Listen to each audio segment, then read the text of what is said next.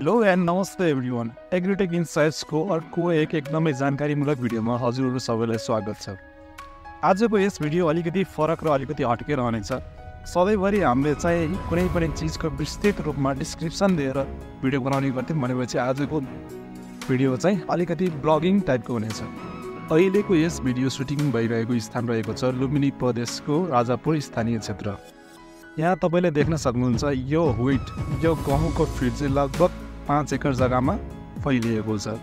अहिलेको महिना भनेको फेब्रुअरीको महिना हो साथीहरू, र यस महिनामा सबैभन्दा बढी यो गहुँमा रोगको लक्षणहरू देखिन्छन्। अबको केही समय म यो गहुँ फिल्डको चारैतिर अवलोकन गरेर यसमा कुनै समस्याहरू देखा परेको छ कि छैन त, यदि देखा परेको छ भनेपछि त्यसका रोकथामको उपायहरू के हुन् र यो के कति कारणले लाग्यो भन्ने कुरा सबै हजुरहरूलाई जानकारी दिनेछु। त्यही भएर सबै कुरा थाहा पाउनको लागि यो भिडियो कृपया लास्टसम्म हेरिदिनु होला। तपाईहरू सबैजनालाई एउटा नेपाली उखान त सबैलाई थाहा नै होला, भनिन्छ नि रातपछि दिन आए जस्तै मानिसको दुःखपछि सुख अवश्य आउँछ। तर किसानको हकमा सुख भनेको के हो त? किसानको हकमा सुख भनेको जुन बाली उसले एकदमै मेहनत र कडा परिश्रमले लगाएर लास्टमा भित्र्याउँछ नि, यदि त्यो भित्र्याउन पायो भने मात्रै उसको सुख हो। किनभने नेपालमा विभिन्न स्मल तथा मार्जिनल फार्मरहरू यस्ता पनि छन् कि तिनीहरूले जुन बाली भित्र्याउँछन् त्यसले नै वर्षभरि छाट तार्नुपर्ने हुन्छ, बेच्ने कुरा त परै जाओस्, तर लास्टमा तिनीहरूले त्यो भित्र्याउनै पाएनन् अथवा थोरै भित्राउनु पाए भनेपछि त त्यो दुःखको के फाइदा भयो त?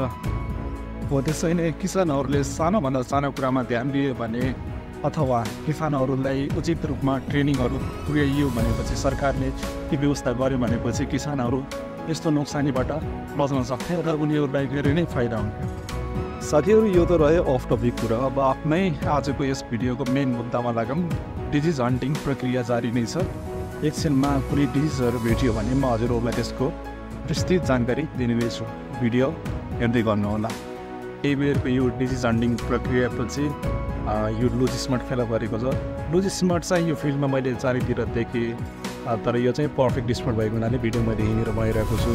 जस्तै नेपालमा अरू थुप्रै डिजिजहरू पनि देखा पर्दछ यो स्पेसली तराई क्षेत्रहरूमा, जस्तै हुन्छ brown rust, yellow rust, फोलियर blight, route रट, फुट रट, यो सबै डिजिजहरू पनि हुन्छ। अरू विभिन्न डिजिजहरू पनि छ, तर मैले अरू डिजिजहरू चाहिँ खासै पत्ता लगाउन सकिनँ। त्यही भएर आजको यस भिडियो चाहिँ स्मटकै बारेमा रहनेछ।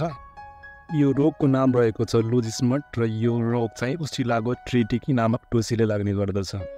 र यो रोग लाग्नुको मुख्य कारण भनेको जुन बिउ हामीले यो पुरै जग्गामा हामीले लगाएको छौँ, युज गरेको छौँ, यो बिउलाई चाहिँ राम्रोसँग फन्जिसाइडले उपचार नगर्नु हो।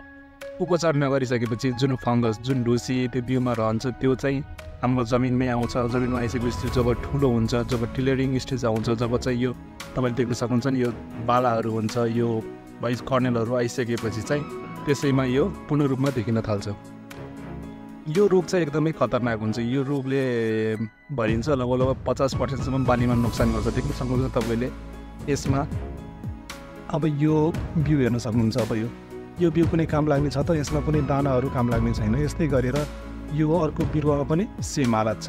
अनि यसको मेन बेफाइदाहरू के हो भनेपछि यदि कुनै पनि बिरुवामा यो रोग देखा पर्छ भनेपछि वरिपरिको 10 देखि 15वटा बोटमा लगभग स्योर नै यो रोगको प्रकोपहरू देख्न सकिन्छ। किनभने यो चाहिँ हावाबाट सर्ने हुन्छ।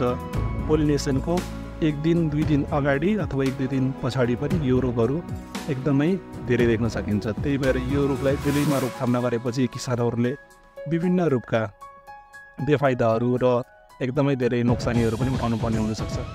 अब नजिकैका बालाहरू अवलोकन गरौँ हामीले। यहाँनिर यो देख्न सक्नुहुन्छ। यसमा पनि यो रोग लाग्न स्टार्ट भइसकेको छ। यसमा पनि यो रोग लाग्न स्टार्ट भइसकेको छ। यसमा यो बिरुवामा चाहिँ कम्प्लिटली लागेरै बिरुवा नै पुरै सखा भइसकेको छ। त्यही भएर अब हामीले चाहिँ यसको रोकथामको उपायहरू के कस्तो हुन सक्छन् र कसरी यसलाई रोक्न सकिन्छ भन्ने कुराको जानकारी दिएर लागौँ। मैले हजुरहरूलाई अघि नै भनिसकेँ, यो रोग रोकथाम गर्नुको सबैभन्दा सुरुको उपाय भनेको यो बिउलाई राम्रोसँग फन्जिसाइडले ट्रिट गरेर उपचार गरेर मात्र लगाउने। यदि हामीले ट्रिट नगरेर लगाइसक्यौँ, यो रोगको प्रकोप अलरेडी देखिसक्यो भनेपछि हामीले के गर्न सकिन्छ त? हामीले पहिलो सबैभन्दा इम्पोर्टेन्ट कुरा के गर्न सकिन्छ भनेपछि जस्ट यो बिरुवाहरू हुन्छन्, इन्फेक्टेड बिरुवाहरूलाई चाहिँ राम्रोसँग निकालेर फ्यालिदिने। यसलाई के भनिन्छ भनेपछि यो प्रक्रियालाई रोगी भनिन्छ। यो जति पनि हामीले फिल्डमा देख्न सक्छौँ त्यो बिरुवाहरूलाई फालिदिने। तर एकदमै धेरै रूपमा फैलिसकेको छ हामीले त्यो फालेर साध्य नै छैन भनेपछि के गर्न सकिन्छ भनेपछि त्यसमा चाहिँ हामीले फन्जिसाइडहरू प्रयोग गर्नुपर्ने हुनसक्छ। मैले यो भिडियोमा चाहिँ हजुरहरूलाई 2टा फन्जिसाइडको बारेमा बताउने छु। हजुरहरूलाई जुनसुकै सहज हुन्छ हजुरको नजिकैको भेटनेरीहरूमा चाहिँ जुनसुकै औषधि पाउँछ त्यही नै ल्याएर छर्नु होला। पहिलो फन्जिसाइडको नाम चाहिँ किल्ड फङ्गिसाइड रहेको छ, जसको टेक्निकल कन्टेन्ट चाहिँ प्रोपिकोनाजोल 25% EC हुन्छ र यसको डोसेज भनेको 1 ml चाहिँ 2 लिटर पानीमा हालेर हामीले चाहिँ चारैतिर गाउँको फिल्डमा छर्किनु पर्ने हुन्छ।